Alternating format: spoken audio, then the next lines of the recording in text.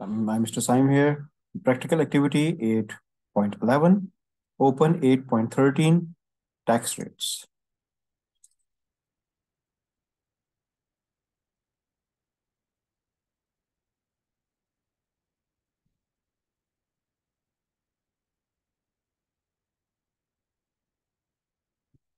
Change formula in cell in C4 so that it uses a named range for the cost.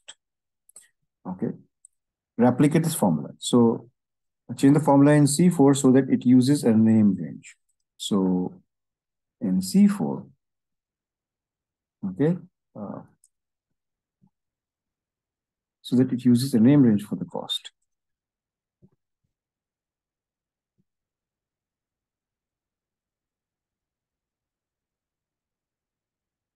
Replicate this formula to C5 to C7, right?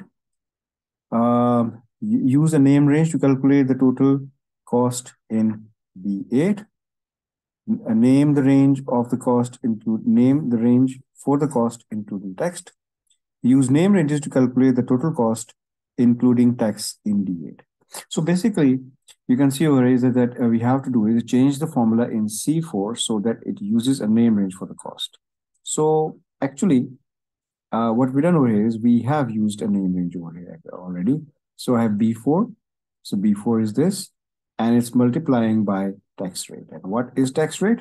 Well, simply, if you want to know what tax rate is, you can simply type tax rate over here and see that this particular is your tax rate. That's your tax rate. So what we're doing is we're multiplying this value by this name range. So every time you see, tax rate remains the same. Okay. And then what we have is we're multiplying cost by the tax rate. That's my cost. And we're multiplying by the tax charged. And what's the tax charged? Okay. You can see over here is, this is your, you always have to find it out. It's pretty easy. You just paste it here and you get to know that this entire range is known as a tax charge. So what we're doing here again, we are multiplying the cost by the tax charged. Okay, so that's the same, right? So we multiply the cost by the tax charged and we get respectively that. So, right, we done that. Replicate this formula, username range, calculate the total cost in B8.